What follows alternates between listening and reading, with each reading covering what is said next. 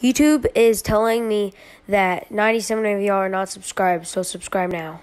So this is from Fortnite Soul. These are some concept skins that are going to come into the game. Brilliant Bomber, Hunter Master Saber, Kyle. This cool skin. This is weird. It might be Season 4 thing, update on those troopers, those 7 troopers, so might be a new update on those skins. Summer skin, the Isle Trooper guy. That same male one, say in the comments if this is going to be in Season 4.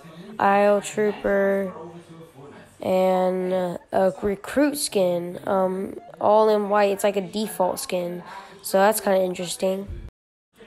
So Donald Mosted posted this, and it says, "Yikes, good luck with all that." That might be like a map change on the map, and like 7 have to fix it or something. So that's interesting.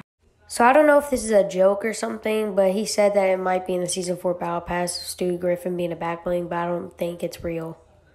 So we all know this skin is official in the Battle Pass, but this is probably going to be my favorite skin. So y'all can barely see it, but let me read it to y'all. It says, everything we know about Season 4 starts September 17th to 18th.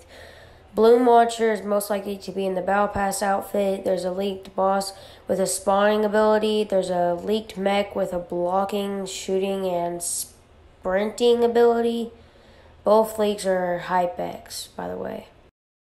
A new reboot thing that might be in Season 4 where you have to use gold instead of a reboot card, so reboot cards are gone.